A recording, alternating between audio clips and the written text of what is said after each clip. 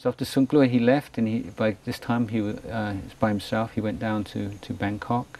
It's about 1950 by now, and he visited one or two monasteries, and then he went to Ayutthaya, which is the ancient capital of Thailand.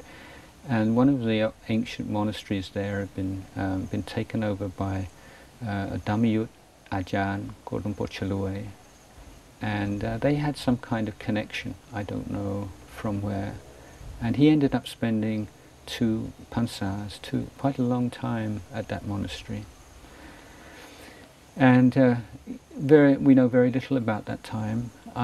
It seems that he'd had some significant developments in his spiritual life, and this was a place just to sort of stabilize it and to develop it further, in a place where not wanting to travel around, just a sort of a stable, quiet place in which he could live and practice amongst other meditators.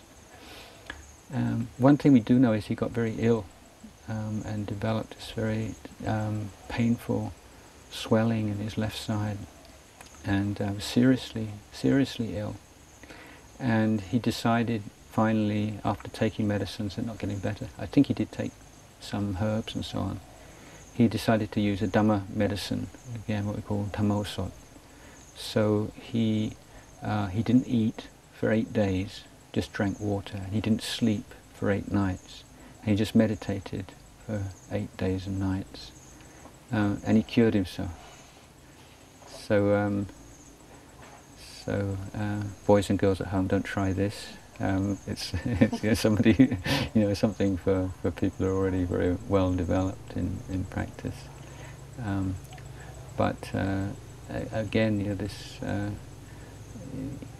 incredible kind of dedication and toughness that he had. And so he left there eventually, and then returned to northeast Thailand once again.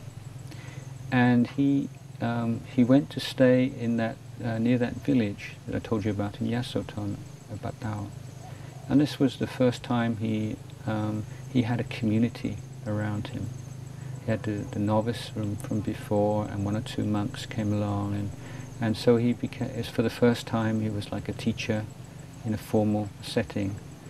And he set a very austere kind of regimen. I mean, life was tough anyway, but they practiced all through the night, every night through the rains retreat. And for you couldn't lay down. You could either sit or you could walk, and so saying we've got to get rid of these ideas of day and night. It's just practice, and so the people who lived with him, they had that kind of faith in him and that dedication, and most of them stuck with it. And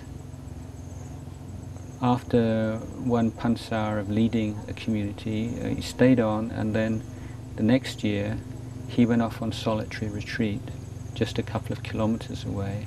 I left another monk who he trusted, called Ajahn Uwan, as his deputy, and he would come every patimokkha twice a month for the recitation of the discipline and give a pep talk. And so the monk said it was like these plants that hadn't been watered, after they start to sort of wilt and then on the patimokkha he would come and give a talk, and they'd get all fired up again. And then that pansar, not only did they have to stay up all night, but he said for the 3rd month they